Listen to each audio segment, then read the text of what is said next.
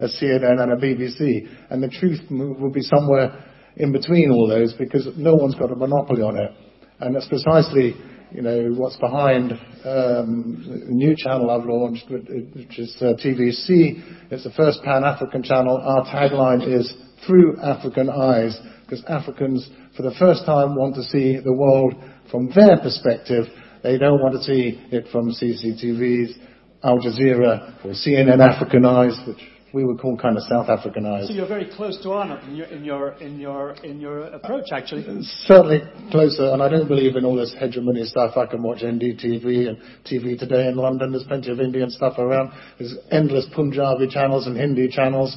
So I don't buy that argument at all.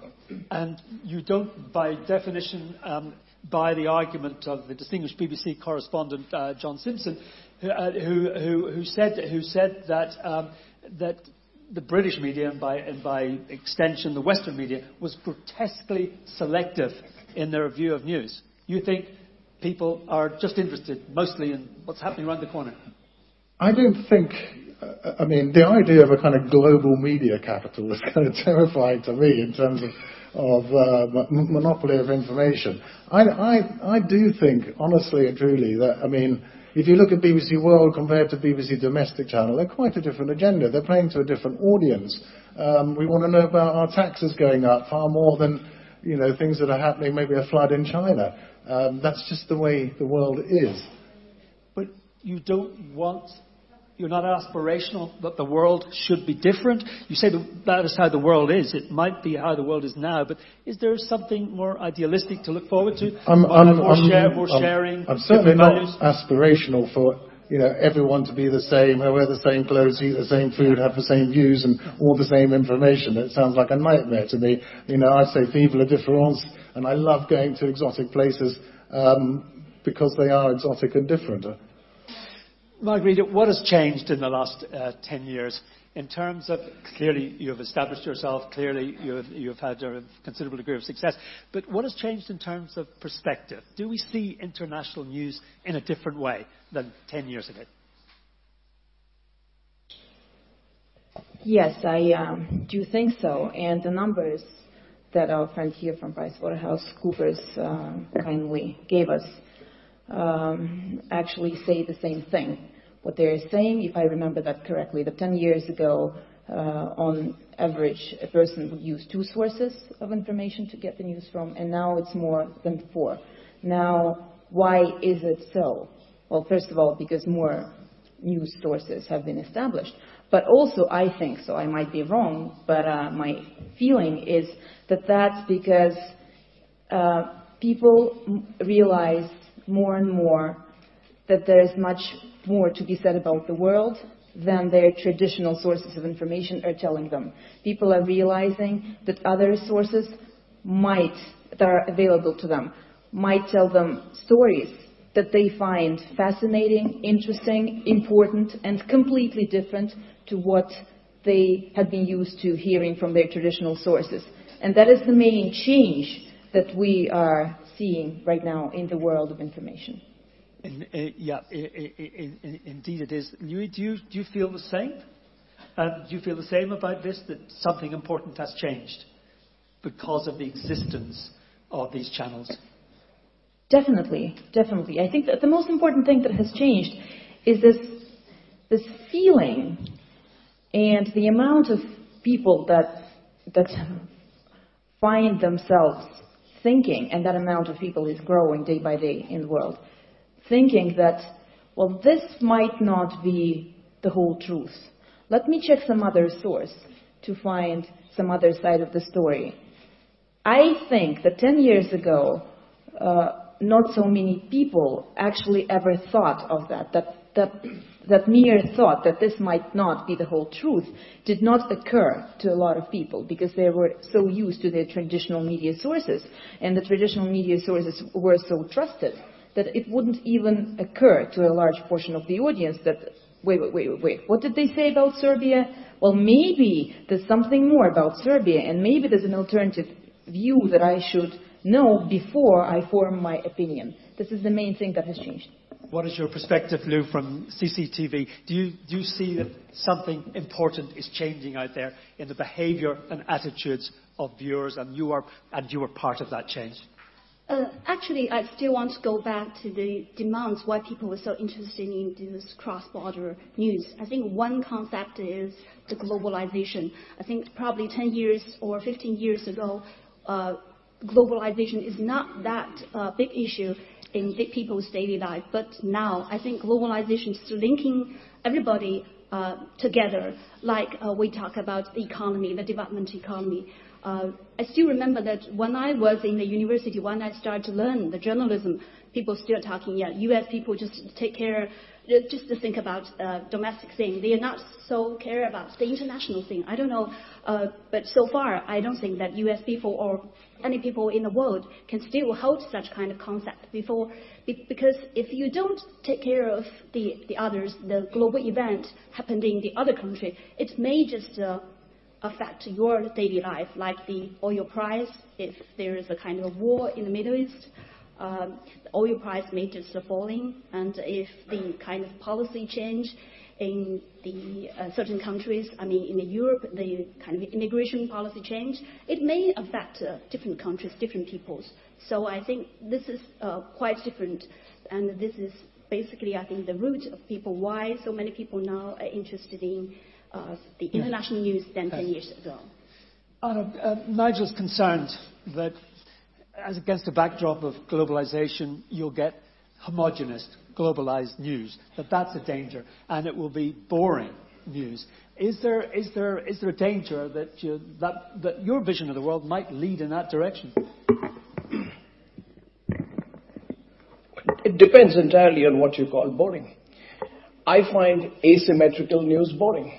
I find news that emanates only from certain parts of the world boring. Now, so Nigel you agree with John Simpson? Yeah, there's a grotesque selectiveness. I do, and I would like to substantiate it with 3 particular examples. We can go at the 80s, when Ronald Reagan described the Mujahideen as, Rambo-type people who were simply fighting with handheld weapons against a foreign invader. And when he met the Mujahideen, and that was covered, and that is where the ISIS story goes back to. Have people actually looked back and connected the dots? They haven't. The point is, look at the Paris attacks and let's look at the coverage of the Paris attacks to answer your question. Yes. Here we are, the Paris attacks have generated a lot of global coverage, up to the point where we have talked this morning about a global coalition to fight ISIS and why it cannot happen.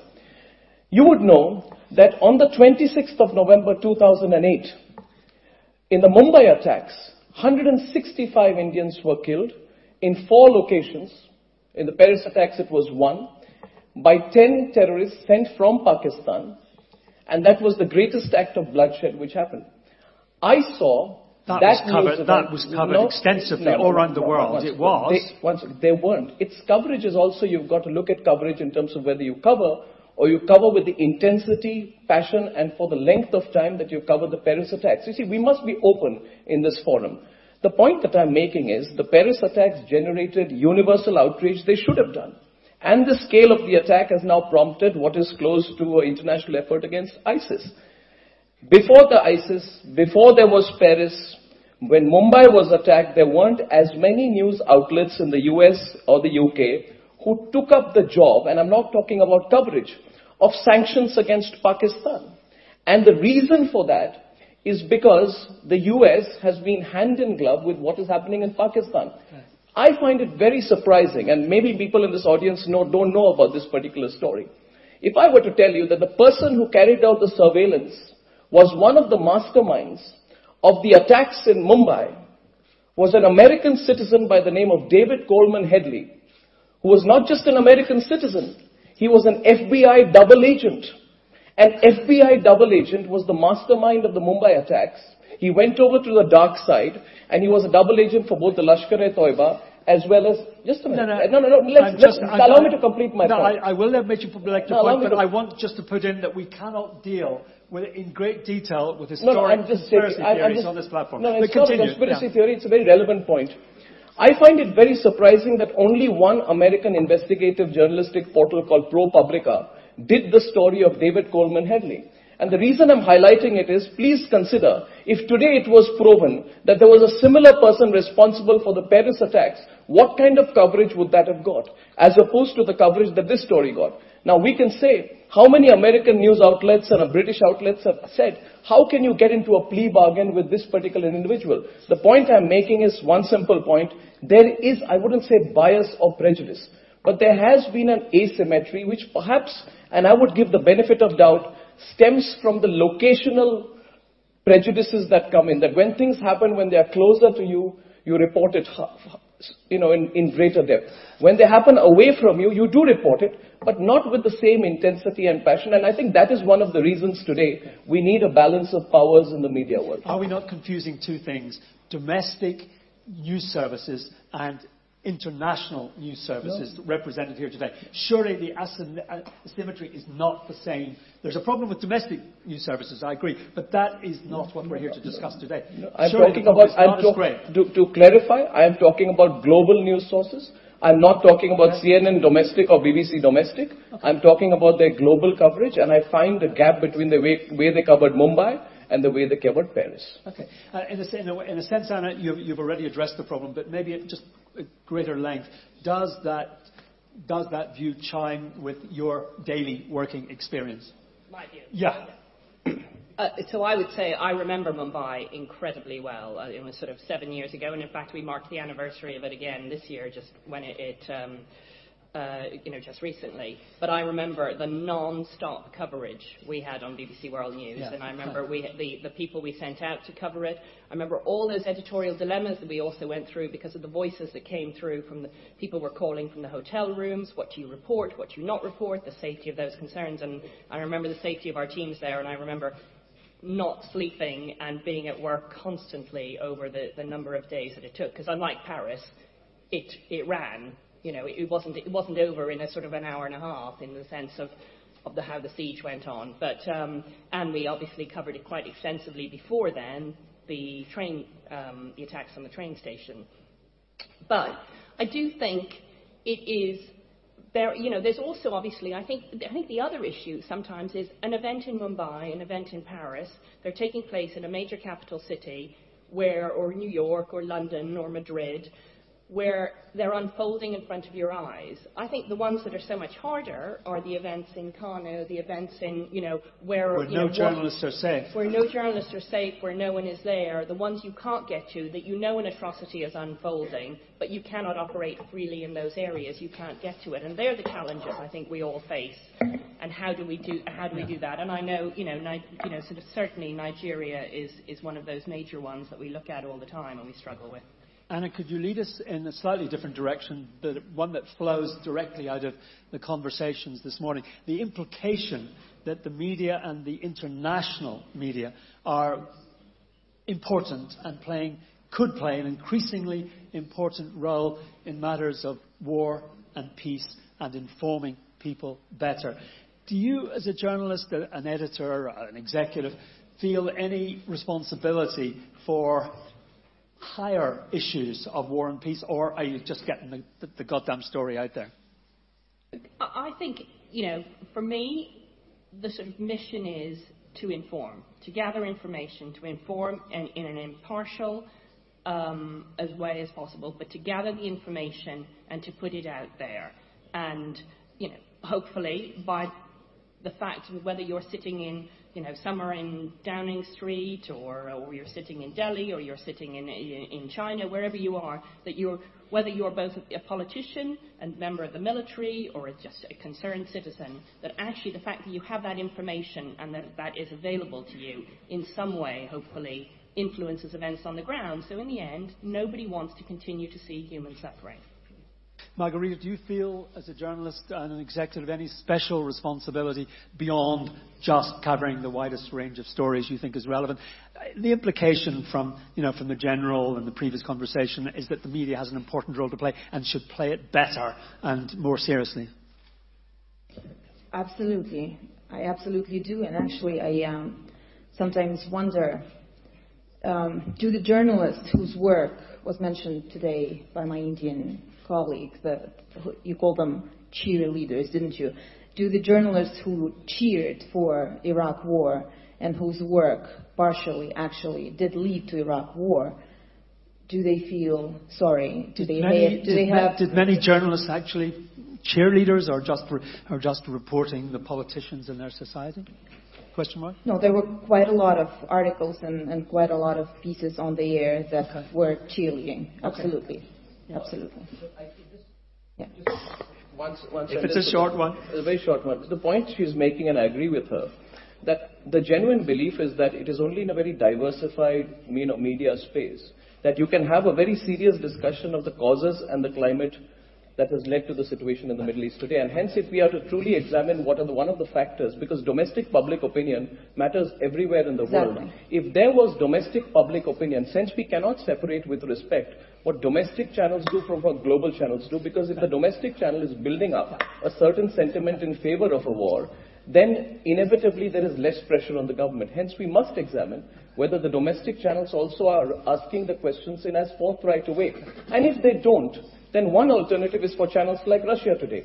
Other channels emerging from elsewhere in the world to broadcast right into the USA, so that people there get a different perspective. That's exactly what we're doing, and if you let me continue, I often wonder whether those journalists feel responsibility, whether they're sorry, whether they have nightmares, whether they do realize that their work contributed to a lot of people dying. And every day I question myself and I make myself think, what if what we are doing might lead to more bloodshed? We have to be very, very careful in what we are doing. We are not broadcast in Russian, so domestic audiences in Russia do not watch us. We are not in Russian. Would it be a good idea if your view of an external world was broadcast in Russian? There's a lot of channels in Russia in Russian that